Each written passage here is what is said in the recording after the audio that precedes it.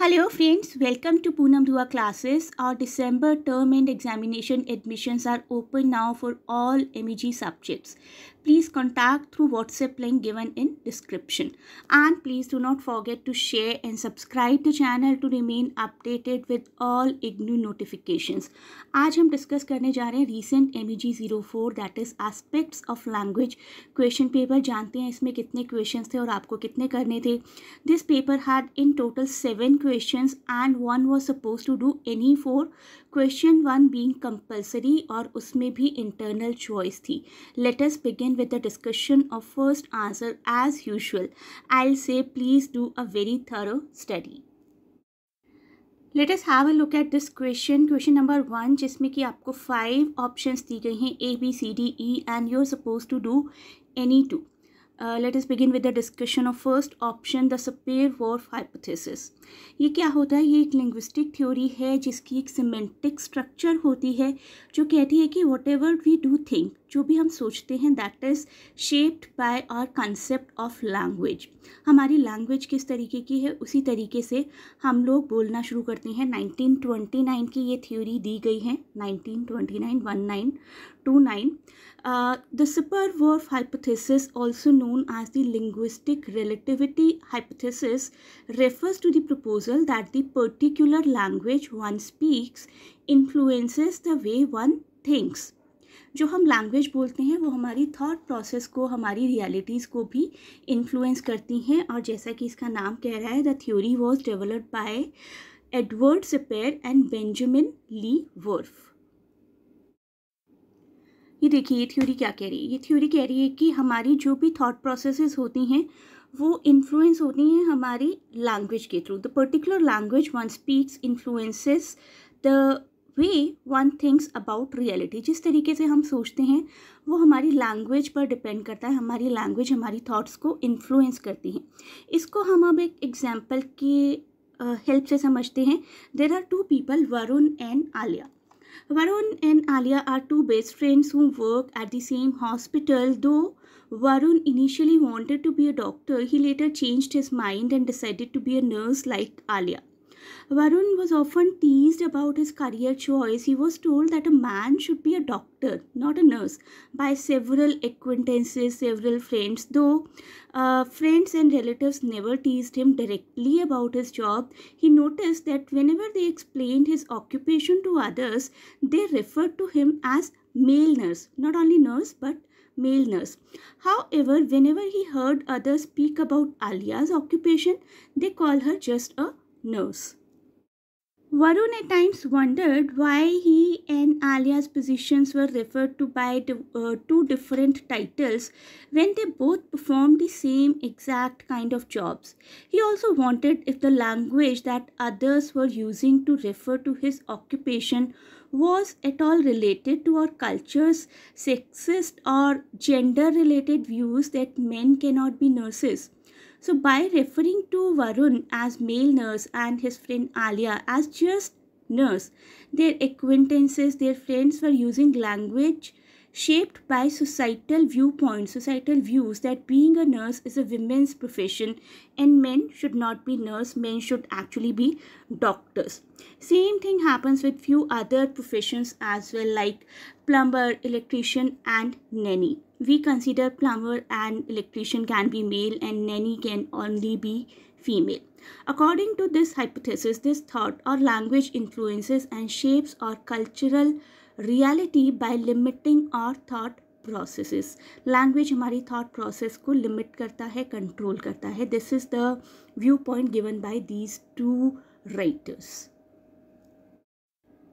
Next question, next option is related to uses of tones. Intonation जो कि describe करती है कि हमारी voice किस तरीके से rise fall करके बोलती है. अभी मैं भी आप लोगों से बात करी तो कभी कभी rise आता है voice में, कभी कभी fall आता है. तो वो rise fall कब कैसे किस situation में आता है, that is what we call intonation. These are the patterns of intonation जिसको आपको डिटेल में पढ़ना पड़ेगा. Falling, rising, fall rise and rise fall. When speaking with others, your tone clarifies and conveys meanings. A phrase as simple as I don't know can be taken in a number of different ways depending on how you decide to express it. You can say the same phrase I don't know, like I don't know, I don't know, I don't know. तो rise fall आपका कहाँ पर आपकी willingness को दिखा रहा है. That is the importance of rise fall. Your tone can not only affect how people perceive you but also there willingness to listen to you specifically in a particular work place. So intonation basically describes how the voice rises, how the voice falls, and how does the rise fall kind of situations take place in a speech. Next thing is motivation. Option number 3 motivation. तो motivation यहाँ पर basically क्या कर रहा है हमारी options में. Motivation mostly इस सब्जेक्ट में एसोसिएटेड है लैंग्वेज टू लर्निंग से. किस तरीके से हम कोई नई चीज़ सीखने के लिए मोटिवेट होते हैं और मोटिवेशन क्या रोल प्ले करता है. What is motivation? Motivation is what explains why people और एनिमल इनिशिएट, कंटिन्यू और terminate a certain behaviour at a particular time. And motivational states are commonly understood as forces acting within the agent that create a disposition to engage in goal directed behavior.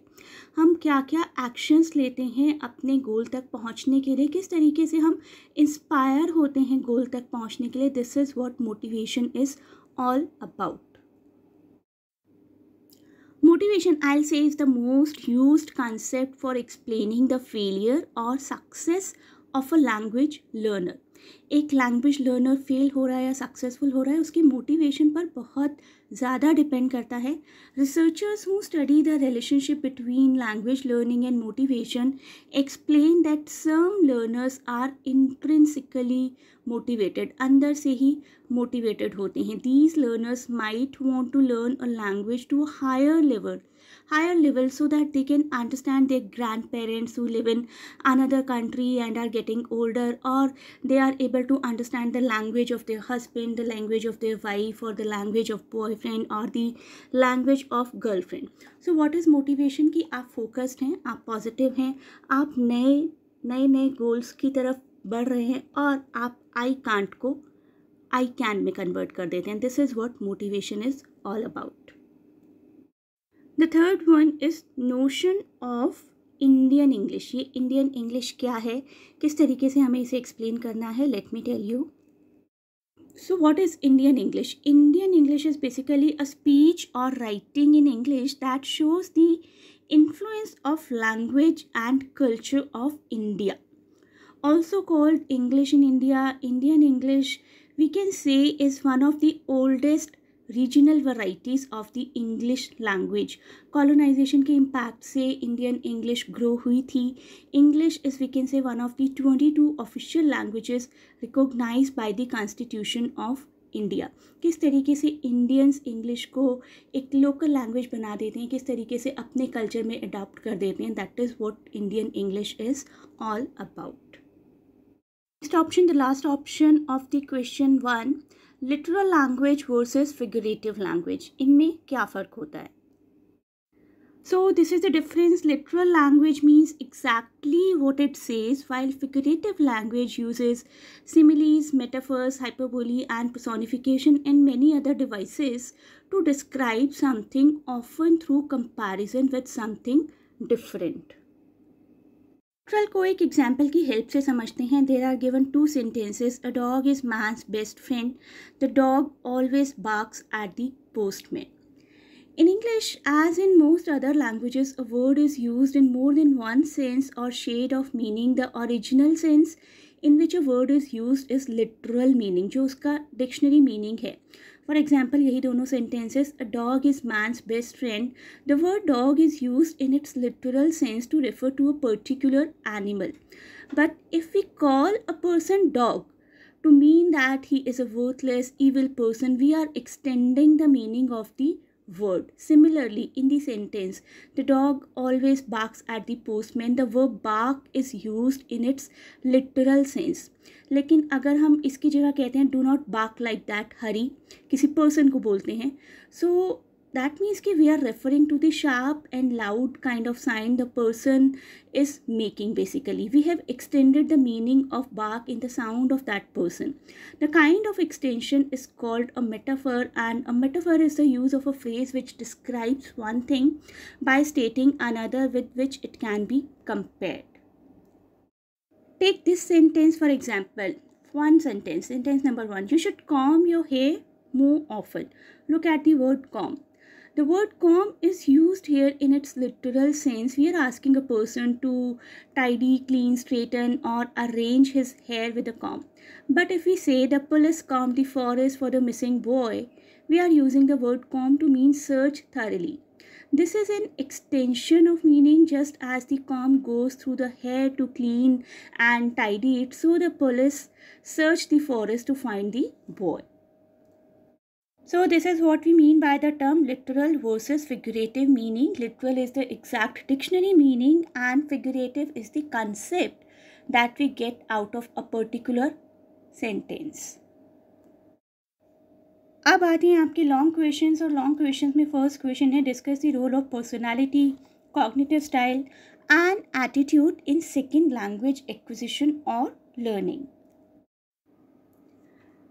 Second language acquisition, sometimes called second language learning, otherwise referred to as just L2. कभी कभी इसको सिर्फ L2 भी बोला जाता है. L2 is the process by which people learn a second language. Second language acquisition is also the scientific discipline devoted to studying that particular process. There are many factors that affect learning, and one of those is personality. If one is shy, timid or introvert, the person is less likely to understand the concept in comparison to an extrovert, amiable, friendly kind of person. Cognitive style क्या होता है? The next thing, cognitive style is the ability to watch and learn. Language is not just a set of rules to understand, it is a behavior. It depends how much you can learn by seeing your idol, by seeing somebody like whom you want to be. Some people watch movies, read books or follow the behavior or speaking style of the L2 person to get acquainted with the new language. Next factor जो आपके question में पूछा गया, that is attitude. In general, attitude is defined as a settled way of thinking and feeling about something which explains persistent patterns in individual behavior. किसी person का एक basic behavior क्या है towards the world around him or her, that is what we call attitude.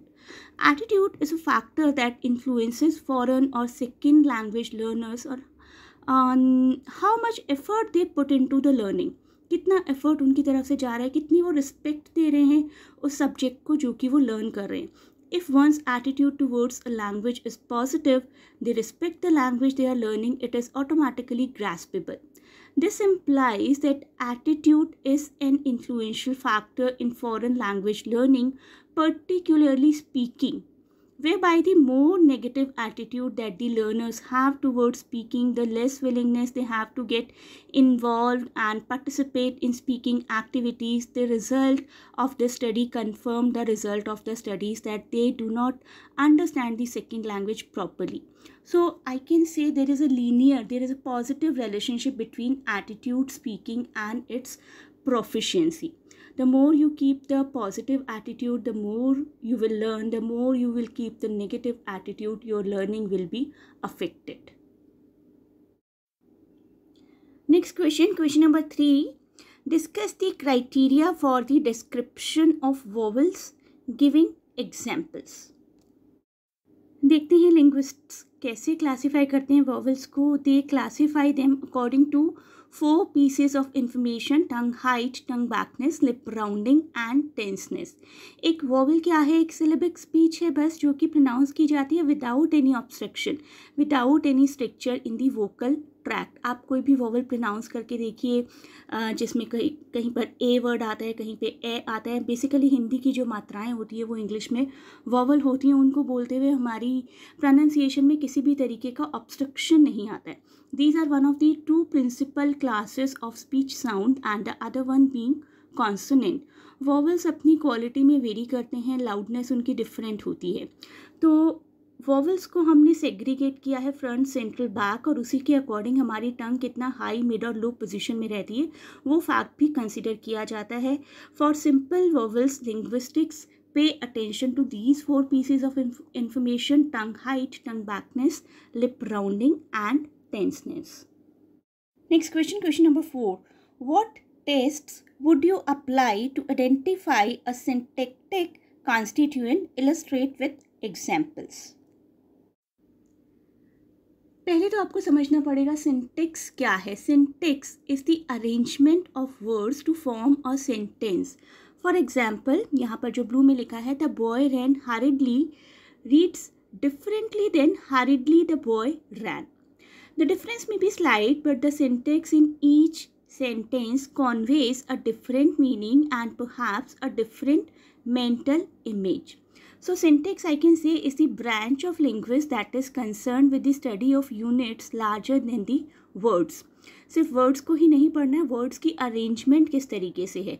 It is the study of structure of phrase, structure of clauses, structure of sentences. In syntactic analysis, a constituent is a word or a group of words that function as a single unit with a hierarchical structure, and the constituent structure of sentences is identified using tests for those constituents. There are 5 tests: substitution, conjoining, distribution, replacement by anaphora, and parenthetical insertion. So we can say syntactic constituent is a syntactically significant element of word or sequence of words that behaves as a unified entity. Next question, what is a speech community? Discuss the problems in defining a speech community.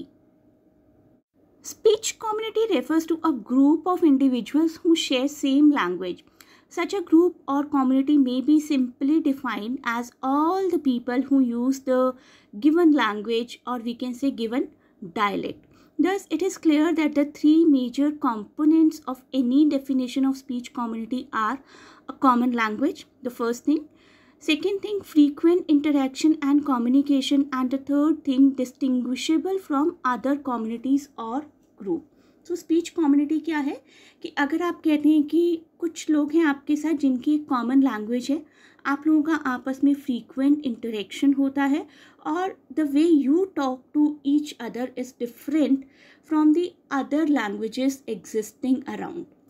और इससे related हम कुछ examples और personality को समझते हैं जिसने कि इस टर्म को डिफाइन किया था.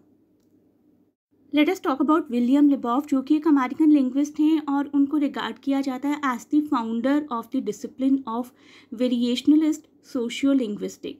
बॉर्न 4 दिसंबर 1927. अब देखते हैं इंग्लिश स्पीच कम्युनिटी क्या है. बेसिकली अगर हम इंग्लिश लैंग्वेज की बात करें तो इंग्लिश स्पीच कम्युनिटी को सबसे पहले ब्रिटिश कम्युनिटी, अमेरिकन कम्युनिटी और ऑस्ट्रेलियन कम्युनिटी, और इसके अलावा भी बहुत सी ऑप्शंस पॉसिबल हैं, कैनेडियन, जहाँ भी इंग्लिश बोली जाती है. उसके बाद अगर ब्रिटिश को ही हमें और सेग्रीगेट करना है तो we can divided into Yorkshire, London, Scotland, और उसके बाद भी अगर और फर्दर डिवाइड करना है तो we can go for upper class, middle class, lower class. Thus, any group of people who perceive themselves as belonging to one community on the basis of some shared values, some shared customs, some shared manners, etc., may qualify to be called a speech community if they also share a common language and see themselves as being different from the speaker of other languages. Hence, one may talk about the English speech community, the Spanish speech community, the Hindi speech community, the Telugu community, the Bangla speech community, and so on. Next question, what is standard language? Analyze the process of standardization of English. Standard language arises when a certain dialect begins to be used in official form. The way in which the language is used, example in administrative matters, literature, economic life, lead to the minimization of linguistic variations. Let us understand from the societal point of view, India की ही बात करते हैं, बहुत सारी language prevail करती हैं, बहुत सारी डायलेक्ट्स प्रिवेल करते हैं, उनमें से किसी एक डायलेक्ट को, किसी एक पर्टिकुलर टाइप को अगर चूज़ करके हम लोग एक ऑफिशियल स्टेटस दे देते हैं उसको कि from now onwards in all the administrative matters, in laws, in legal terms, in literature, this kind of grammar, this kind of vocabulary, this kind of format will be used. That is what we will call standardization of that particular language. And these are the 4 steps for standardizing any language: selection, codification, elaboration, and acceptance. Next question, question number 7. What is the difference between dualism and monism? Give examples. These are the two terms, dualism and monism. The term monism and dualism are actually philosophical concepts. Monism states that all the existing things in the universe are created from a single reality. And dualism, on the other hand, advocates existence of two mutually irreducible substances. Linguistic में समझते हैं, linguistic में ये style का part है. इन linguistic these are part of style. We have so far seen that styles refers to the way in which language is used in a given context by a given person and for a given purpose. Monism के बारे में थोड़ा सा समझते हैं और ज़्यादा with the help of some examples. ध्यान से सुनिए और नोट करिए. मोनिज्म कहता है कि स्टाइल और कंटेंट को सेपरेट करना पॉसिबल नहीं है. It believes in the impossibility of separation of style and content. 3 बातें कहता है monism. It is impossible to paraphrase literary writing. एक लिटरेरी राइटिंग कंप्लीट हो चुकी है, for example a particular play of Shakespeare, उसको दोबारा से पैराफ्रेज करना इम्पॉसिबल है.